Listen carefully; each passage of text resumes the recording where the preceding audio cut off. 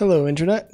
Today we're going to be playing around with shaders. Have this idea for a flat shader, kind of inspired by World of Goo, and we're going to see where it goes.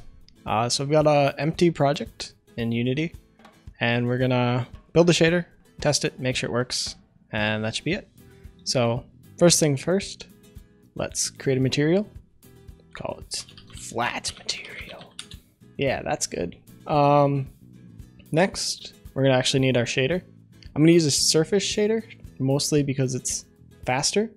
We'll probably do another episode going to a vertex and fragment shader, but for now, let's stick to a surface shader, get the concept down, and then make it more complex later.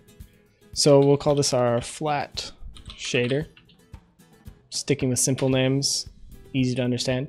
I'm going to open up Visual Studio so that we can work on editing this. And once that loads, eventually, come on, any second now. There. Okay, so this is Unity's default standard surface shader. There's a bunch of stuff here that we don't need, and we're probably going to be getting rid of most of it. So first things, we don't need metallic or glossiness. It's flat, so we can just delete those and remove them from the outputs of the shader.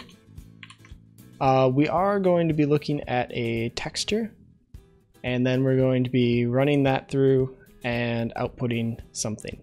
So the concept is we want to take a gradient, look at it, figure out if it's above a threshold, and if it is, we want to draw that pixel, and if it isn't, we don't want to draw that pixel. So what I'm going to do is I'm going to look at a texture, that's going to be this guy, and then I'm going to have another value coming into the shader. That's not there yet. And then based on that, we're going to actually clip the pixels, and that's a shader keyword that we're going to be using.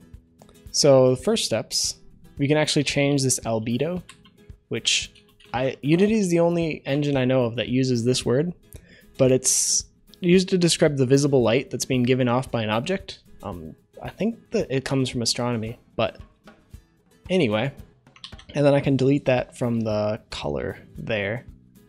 Next thing, we need to pull in our value. So this can be a range value. We've never used Unity shaders. A range is pretty much just a clamped float. So we'll call it our cutoff.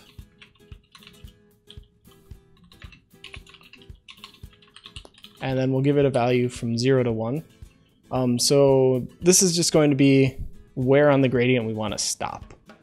So you can look at it however you want. I guess one of the decisions we're going to have to make is, do we want a white or 1 to be invisible or do we want that to be the high values? Do we want that to be what's shown first? So that's going to be something we're going to have to design and come up with. I think we're probably going to have white be visible first, so it's going to be the first pixel that's drawn when you try to draw this thing. It's going to be the last thing that's cut out. We'll give this a default of like 0.05, so like halfway through. And then this main texture, I'm actually going to just give it a different name here, so it shows up as like a mask. And I think that should be good. This shader isn't going to actually work yet, but we don't really need it to. Let's make sure everything compiles. It looks like it's good. Unity's going a little bit crazy.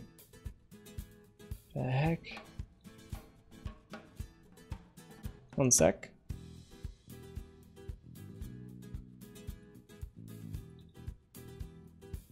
That was weird. All right, so what we need to do is we need to apply this shader. I'm gonna go into custom flat shader, select that. And now we don't have this mask designed yet. This is gonna be really easy. We're gonna open up Photoshop. If you don't have Photoshop, you can use anything else. You just need something that can make a black and white image. So I'm using Photoshop, it's what I have. Paint.net or even Paint, they're all free, so go for it. We're gonna make a really quick thing just to prove this out. Oops.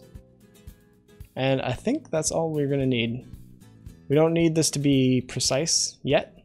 It doesn't really matter. This is mostly just to actually prove out how this thing is going. Let me find the project quick.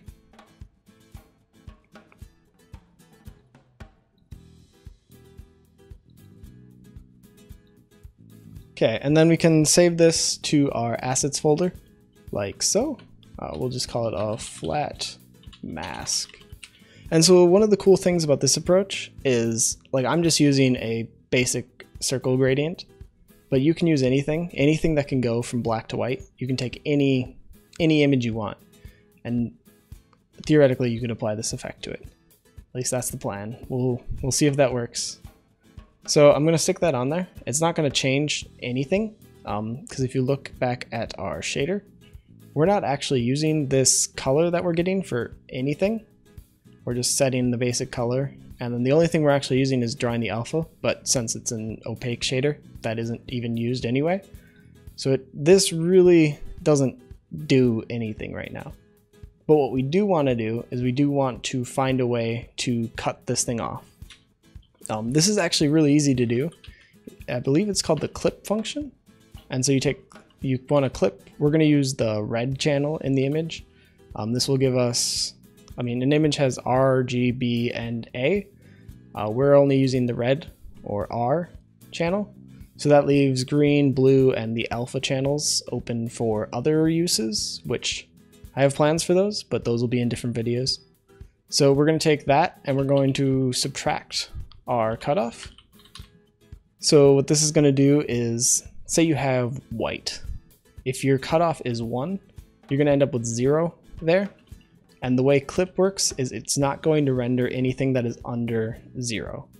So if our value of red is 0.5 and our cutoff is 1, then it's not going to render that value because it's going to be negative 0.5. So that's what we're doing. And then if it's not clipped, we're just going to draw the color. Simple enough. Let's throw in a really simple quad and throw our new material on there. Zoom in, make it nice and big, and then we'll expand this a bit. Then we should be able to clip things. At least that was the plan.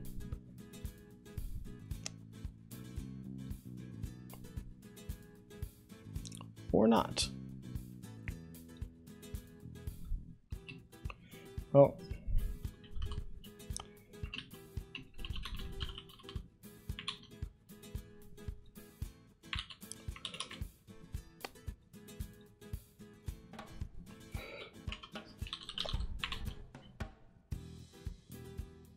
and I broke it. Cool. Right. I'm an idiot.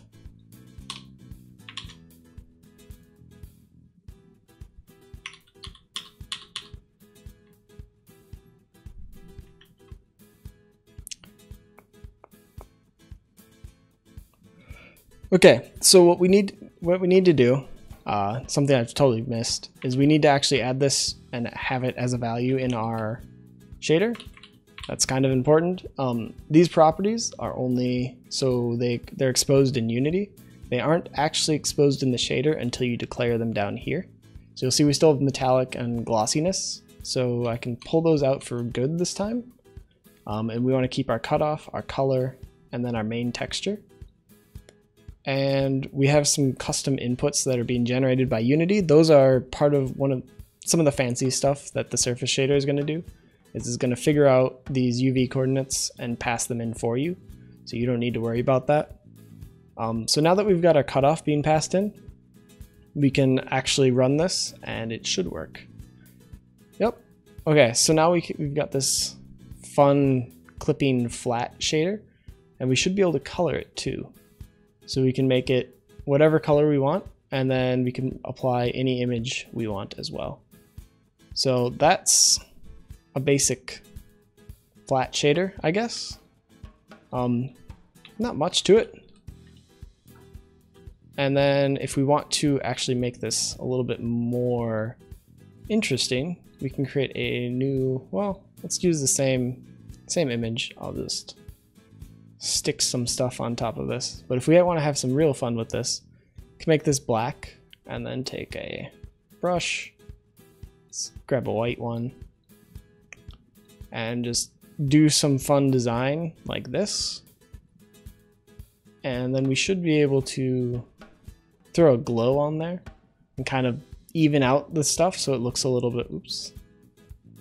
Well, first, you don't want to draw on the layer your background is. That's important.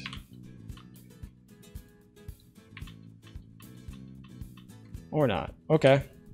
Let's try that again.